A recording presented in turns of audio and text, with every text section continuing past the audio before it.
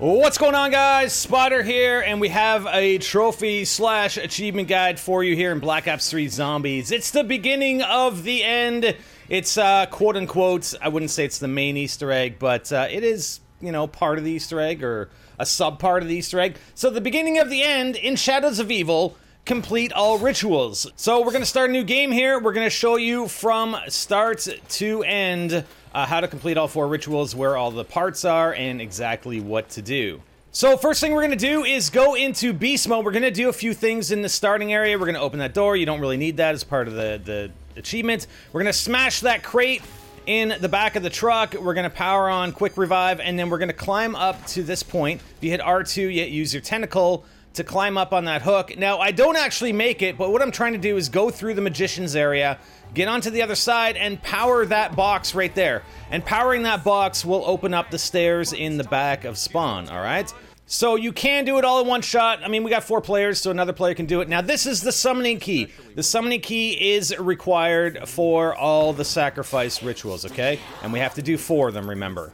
So because it's the next round, I'm gonna go back into beast mode, and there's another box I'm gonna power right here. It powers the crane. The crane has a box. The crane comes over, drops the box, and that is a part that drops. It's the pen. It's a fountain pen, and that's required to perform the magician's ritual. So we're gonna go back here again. This time we are going to get the door powered up. There we go. The box is powered, and the door opens. The stairs are now open, and we can now get into the magician's, I don't know, his magician's headquarters, I guess. So here we are a bit later. That's the crane right there, and you see it came over, it dropped the box, and a part was inside. There it is. It is the fountain pen. It is the fountain pen for the magician. And whenever you pick up part, I always forget about this. Whenever you pick up these parts, these guys spawn in.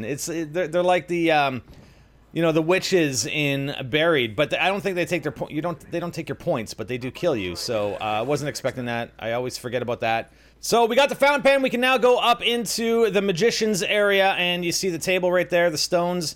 Yes, let's place the fountain pen, and then we can begin the ritual, okay? So begin the sacrifice ritual. Now, what I would suggest is have one player do it, and it's just time-based.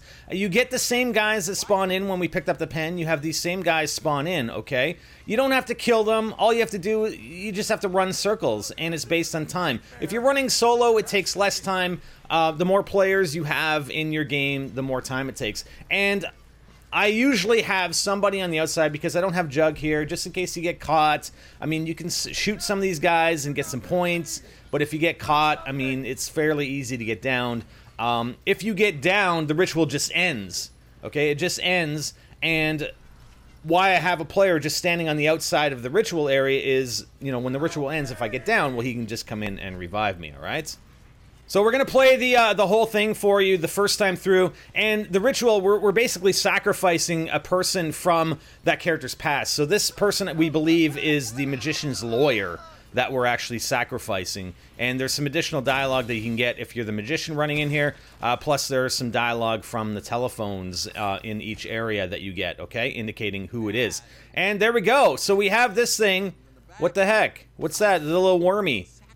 So you can actually pick up the worm, right? So the worm is required for something else. The fact that we perform the ritual, you don't even have to pick up the worm in order to complete it. Ritual is complete. The worm is just like a side effect of the ritual, all right? Okay, so the second ritual we're going to perform is for the boxer, and his area is in the waterfront. What we need to do is get the part first, and his part is a belt. So he's, you know, the title belt for the boxing, and it's in that box right there. And you can see that the eagle thing is basically a hook, again, similar to like what we saw in the magician's area. It's a hook that we can use while we're in beast mode to get us up to that top part, and then all you have to do is melee the box. So melee R3. So Axel's going to do it this time. So he's going to go over there. You're going to see him jump up there using his tentacle R2, and then he's going to R3 on the box. The box is going to fall. It's going to crash down, and then we can collect the belt.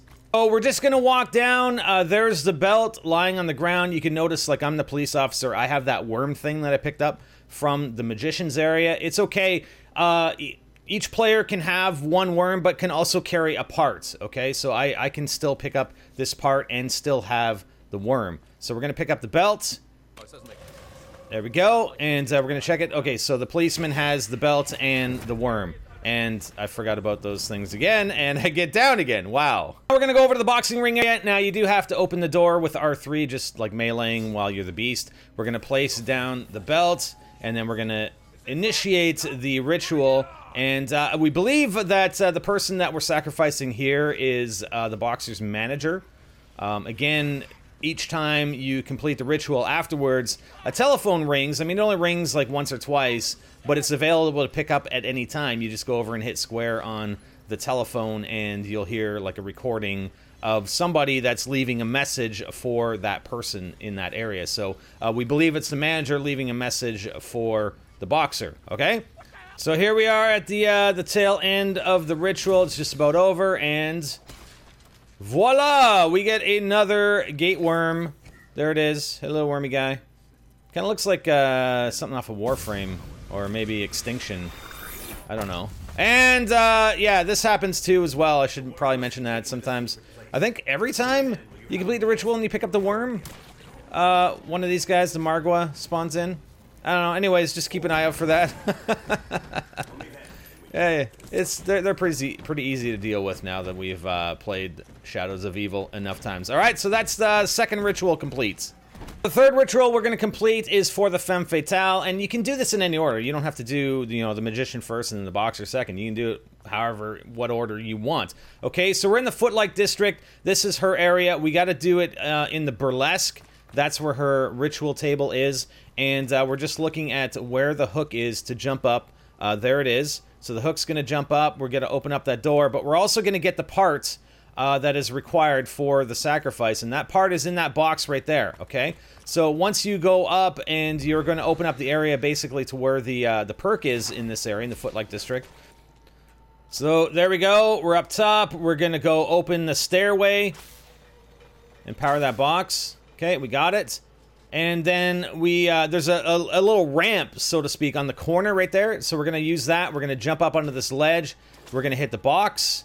And the box is going to drop, and it's going to drop the part. And then we're going to power. And I think I missed the perk, powering the perk. But probably could have done that right after, or right before we powered the stairs, okay? So there's the part right there. And it's like a hairpiece or a wig or whatever the hell you want to call it. So we can pick it up. Again, I only have the worm because I already dropped off the other part to do the boxer sacrifice. And now we're set up to do the sacrifice ritual for the femme fatale. So we're over in the final area of the Footlight District, and I'm showing Senna here how to open the door for the burlesque. So that door opens right there, and the way you do it is by going in beast mode, getting onto that hook, and there is a power box. You hook up to that, you drop down in beast mode, and right behind the, you know, where it says the Black Lace Burlesque, there's a power box that powers that door and allows it to open. So he's going to do that, and then we're going to go into the burlesque. So here we are in the burlesque. The ritual table is on the main stage, and we're going to place the parts, and then we're going to start up the ritual, and again, just do, you know, circle strategies, man. I've been practicing this kind of thing for years. I've been years in practice for Black Ops 3 Zombies, I'm telling you, on Shadows of Evil, all right? So we're just going to run circles, and then we believe that the person that she's sacrificing is a producer who's been trying to get her into a movie and or onto Broadway. So that is the linkage to the femme fatale. So here we are at the tail end of the ritual, and it is complete. And then there's the little wormy dude, and one of our other players, Senna, I think, will come and pick it up. And that's it. 3 out of 4 rituals complete. The last one is for the cop, the police officer. So we're in the Canal District, the final area, the last sacrifice ritual, and we got to get the policeman's part. Well, his part is in this box that's behind this grate, okay? So you need beast mode. You have to hit the box. Now, you can hit the box and destroy the box and produce the part with the grate open or not. There's the rift or the teleporter, and then over on the other side, the box just happens to be here, but over on this other side and around the corner is a area that you can access only in beast mode. So it's this, see where the symbol is, right? That symbol, those boards, and you can see there's a power device behind it, right? those boards can just be bypassed, similar to Mob of the Dead, when you're in beast mode. And when you power that up, that removes the grate that is covering the part for the policeman, all right? So here we're going to spectate Axel going into beast mode. He's going to come down here, and the first thing he's going to do is power that box so he can walk right through those boards. He's going to go around here. He's going to smash that door open, and then we're going to keep going, and there you go. He smashed the box, or was previously smashed, and the grate is open because he powered it. All right, and there's the policeman's badge. So it's his badge. He lost his badge, and we found it for him. And, of course, these guys spawn in, and I get down once again. We got to throw a little entertainment in there for you. So the policeman has a pretty interesting place in the Canal District. There's the hook that we got to get up to in order to power the stairs, like open the stairway into his abode. All right, so we're going to go into beast mode here. We're going to hook up onto there, and basically you're running down 2 flights of stairs in order to power the door and power the stairs to get them open, all right? So we're up on the balcony. We're going to drop down. We're looking for the stairs. Where are the stairs? The stairs are over here. We're going to go down. There were 2 levels down, and there is the box that we power, and now the stairs are open. I gotta say, the cop's place is pretty nice. His wife must have decorated. It's very, very pink. Anyways, we're going to place his badge on the stone. We're going to initiate the ritual and do our thing. Do our circle strategy, and let's get this done. Here we go. We're on the tail end. This guy is his partner, by the way, just so you know.